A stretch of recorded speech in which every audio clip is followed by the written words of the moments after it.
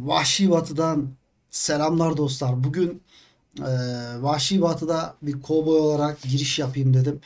Biliyorsunuz oyuna tekrardan dönüş yaptım. Oyundaki böyle incelikler, küçük böyle keyifleri anlatmaya devam edeceğim. Şimdi bugün e, aslında oyunun başında da dikkatimi çekmişti ama hiç önemsememiştim. Fakat çok keyifli olan bir şey göstereceğim. Oyunda sigara kartları var. Hiç dikkat ettiniz mi bilmiyorum. Bu görev bir tane adamla karşılaşıyorsunuz. Hangi bölgedeydi hatırlamıyorum. Eğer karşılaştıysanız e, yazabilirsiniz. Eğer unuttuysanız, benim gibi unuttuysanız e, o görevi almak gerekiyor. O görevi aldıktan sonra bu sigara kartlarını böyle alıp o kişiye postalıyoruz. O şekilde bir görev. Fakat postalamaya da geçtim. Sadece kartları biriktirmek bile ayrı bir keyif. Hemen buradan ESC'ye bastıktan sonra ilerleme diyoruz. Oyunun özetine giriyoruz ve buradan son bölüme geldiğimiz zaman burada sigara kartları var. Ben bundan birkaç tane böyle hem görevde olsun hem diğer yerlerde olsun biriktirmiştim. Bu seve bu arada oyunu bitirdiğim sevden girdim. Öbüründe daha yeni başladığım için daha fazla para biriktiremedim. Burada gördüğünüz gibi işte 12'de 7, 12'de 5, 12'de 8 gibi böyle bir sürü kartlar var. Kartların birçoğu eksik. Biz bunu haliyle ne yapacağız? Bütün haritayı dolaşıp sigara kartı bulamayacağız. Hemen bunun pratik yoluna giriyoruz. Şimdi arkadaşlar ilerleyen zamanlarda oyunda çok paranız olacak. Zaten oyunda gold kasmayı bir önceki videoda göstermiştim. Ya da o şekilde gold'u kastıktan sonra herhangi bir dükkana geliyorsunuz. Haritada herhangi bir dükkana geliyorsunuz. Fark etmez. Sonra buradan kataloğu açıyoruz. Kataloğu açıyoruz dostlar. Hemen şuradan toniklere girelim. Toniklere girdikten sonra hemen bir geri sayfa yapıyoruz. Şurada kaliteli, yüksek kaliteli platinyum sigaralar var. Bu sigaralardan tamam mı? Sürekli alıyoruz. Bu arada bu 5 dolar aslında. Ben bir önceki kapının girişinde birisi denk geldi dedi ki ücretsiz ne istiyorsam ben ödeyeceğim parasını dedi. Ona bir iyilik yapmıştı. Haritada böyle birilerine iyilik yaptığınız zaman size böyle değişik incelikler yapabiliyor. Bir yerin haritasını verebiliyor gibi. Bu arada bakın böyle aldıkça mesela kartlar çıkıyor. Tamam mı? Alabildiğiniz kadar alın. Tamam mı? Eksik kartlar çıktı. Birçoğu çıktı. Hemen ESC yapıyoruz. Bir daha ESC yapıyoruz. Tabi bundan biraz çıkmak zaman alıyor. Sonra B ile buraya girip şuradan 99 olan sigaraları hepsini çıkartıyoruz. Atıyoruz yani öyle söyleyeyim. Sonra ne yapıyoruz? Tekrar kataloğu açıyoruz. Kataloğu aç. Evet buradan yine tonikler.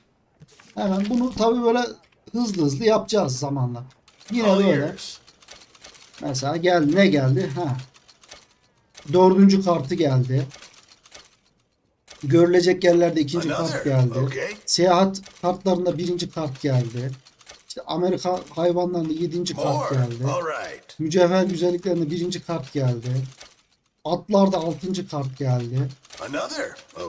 Falan filan. Bakalım mesela şimdi.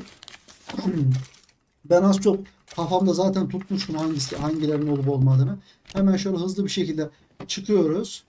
Hemen buradan yine ilerleme bölümüne giriyoruz. Hemen hızlı bir şekilde hop kartlara geldik. Mesela burada ne gelmişti bir tanesinde?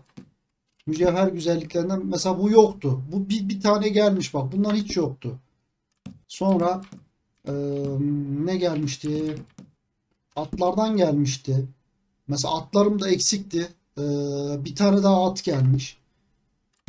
Sonra bunlardan işte gelmiş. Ya bu şekilde tamam mı? Koleksiyonu bu şekilde arkadaşlar böyle yavaş yavaş bunlar paranız olduğu için hepsini tamamlayabilirsiniz. Şimdi ben hepsini tamamlamaya çalışacağım. İşin açıkçası video çekmeden önce tamamlamaya uğraşmadım. Şimdi uğraşacağım. Hepsini bitirirsem videonun sonuna bir ekleme yapacağım arkadaşlar. Hepsini bitirdiğim şekilde bunu böyle görseller halinde göstereceğim. Bakalım hepsini bitirebileceğim. Paranın hepsini harcayacağım işin açıkçası. Çok da önemli değil. Nasılsa sınırsız zenginiz biliyorsunuz. Evet arkadaşlar, videonun devamında demiştim kartların hepsini çıkartmaya çalışacağım. Aşağı yukarı bir 20 dakika boyunca sürekli kart aldım. Sürekli aldım. Dediğim yöntemle aldım. Ve şu anda sigara kartlarının hepsini tamamladım arkadaşlar. Bakıyoruz tekrardan. Ünlü silahşörler 12'de 12 hepsini de tamamladım. Bu arada kartlar çok güzel arkadaşlar ya. Sonra ikincisine geçelim. Sanatçılar 12'de 12 hepsini tamamladık. Diğerine geçelim. Amerika'nın görünecek yerleri. Kartlar da çok güzel. Böyle eskiye götürüyor insanı. Böyle ne bileyim ya, böyle değişik bir hissiyat veriyor bu kartları görmek. Mücevheri güzellikler. Burada da güzel bayanların, hanımefendilerin resimleri var. Devam edelim. Amerika'nın bitki örtüsü. Burada da değişik bitkilerin resimleri var. Bunlar da gayet güzeller. Bunlar böyle hepsini böyle üzerine tıkladığınız zaman teker teker inceleyebiliyorsunuz da. Bu da ayrı bir güzellik. Devam edelim. Sahne yıldızları.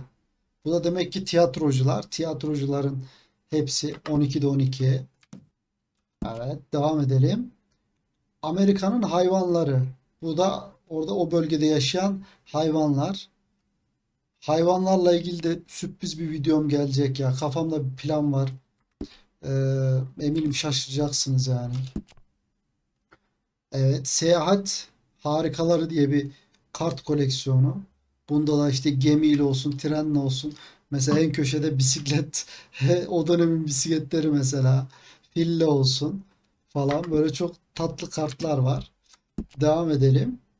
Dünya şampiyonası. Burada da mesela karikatürize etmişler. Bilardonun olması mesela çok ilginç. Mesela bilardo da var işin içinde. Gayet güzel, çok güzel karikatürize edilmiş. Kelimeyi de bir türlü söyleyemedim. Bunları böyle teker teker incelersiniz siz sonra. Dediğim şekilde hepsini çıkarttıktan sonra. Ben acaba çıkmaz mı ki diye böyle kafamda bir iki şüphe vardı. Fakat sürekli aynı yöntemi denediğiniz zaman çıkıyor arkadaşlar. Bunu ben kendim tasdik ettim yani. Muhteşem icatlar. Burada da icatlar var. Çok güzel icatların resimleri var. Devam edelim. Burada atlar var. Burada değişik atların resimleri var. Bunlar da böyle teker teker inceleyebilirsiniz. Devam edelim. Ve bu da sonuncuydu galiba. Burada da Amerikalılar diye bir şey var. Bunlar artık başkan mıdır nedir bilmiyorum da önemli kişiler belli ki. Evet, bu şekilde gördüğünüz gibi 12'de 12'yi dediğim yöntemle arkadaşlar yapabilirsiniz. Kartlar çok güzel. Bunları böyle hani normal dışarıdan biriktirme imkanınız çok zor, imkansız gibi bir şey. Dediğim yöntemle kartları biriktirip koleksiyonunuza ekleyebilirsiniz. Bu şekildeydi arkadaşlar. Sigara kartları oyundaki böyle küçük inceliklerden bir tanesiydi. İnceliklere, küçük oyunun güzelliklerini anlatmaya böyle devam edeceğim. Kovboy şapkamızla beraber tabii ki. Devam dostlar. Beğendiyseniz like atmayı, abone olmayı unutmayın. Kendinize iyi bakın. Görüşürüz.